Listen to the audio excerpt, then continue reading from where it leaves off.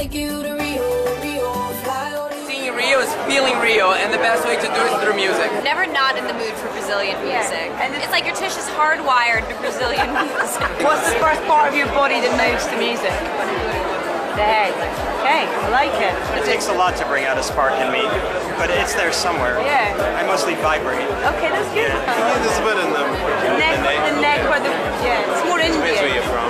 That's more Indian, yeah. If the music is real good, you have to have what I call the angry face. Show me your tune face. Like when you hear it's like that's disgustingly good. You go, Yeah. and then once you do that, you get the ooh-wees. You know what the ooh-wees is? Yeah. Ooh-wee. Yeah. Now, there are a lot of important messages that you can take away from this film. The importance of conservation, the plight of endangered species, looking out for each other. But the one thing that I took away from this film is never, ever trust anyone called Nigel. Oh, I know I'm not a pretty birdie, but I used to be quite a looker. Jemaine, it's lovely to meet you. It is lovely. Everyone tells me that. I've always Everyone says it's nice to meet you, and I think, man, it must be really nice to meet me. Nigel, he's not your average cockatoo. Isn't he? Oh, I wouldn't say so. I've not seen many like him.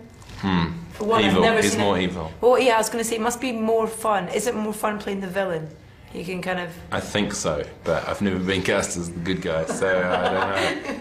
It's fun. In terms of the process of voice work and doing animation, are you kind of, you know, are you flailing around in the booth? Are you... A little bit. Very much kind of acting out the role, or how does it, I mean, how does it work for you? Carlos really encourages you to do that, so yeah, I have to do that. It's embarrassing. I get the sense you didn't like it. I didn't like it. I didn't like it. I used to do radio ads, ads in New Zealand, and I used to go in the booth and I'd turn the lights off so no one can see me. Like, I'd do different voices and stuff in the ads. I'd do it in the dark so no one can see me going, oh, if you try this thing, you'll be cool. Oh, you know, so it just embarrasses me to do the faces for no one. Yeah. Nigel's quite persuasive. I mean, he kind of persuades this group of monkeys to do his dirty work for him.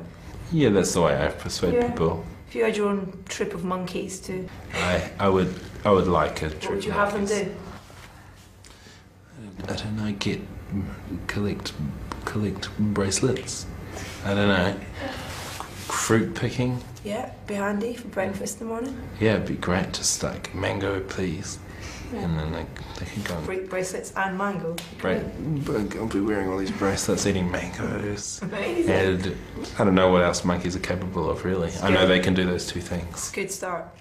Jemaine, it's lovely to meet you. Likewise. Thank you very much. Thank you. Sweet nightmares.